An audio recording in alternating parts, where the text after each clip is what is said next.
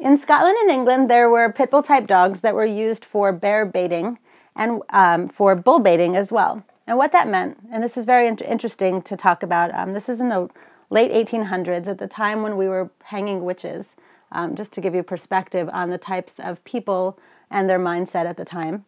But at this time, they were using Pitbull type dogs to get bulls to be fearful.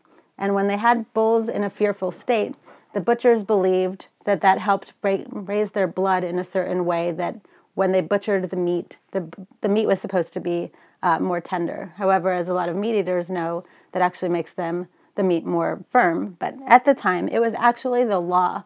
If you were a butcher, you had to have a dog that was fearfully putting these bulls into this situation, and then the bulls would go about in their fearful state. But a lot of these dogs were killed.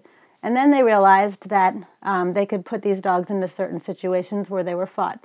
And that was very unfortunate because, again, lots of dogs were killed. A lot of dogs were maimed and injured. And this is essentially abuse. And so at the time, people were also pretty poor. And they were worrying about, how are they going to put food on their tables? And this became a thing that people found as a sport. And they thought it was something that could be productive financially, unfortunately.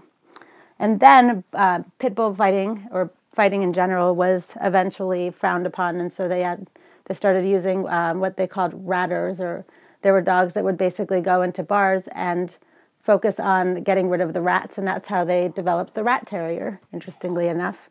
Somebody named Joseph Colby came over to the United States and brought these dogs with him. And he essentially, it's believed, started the lineage of Pitbull type dogs in America.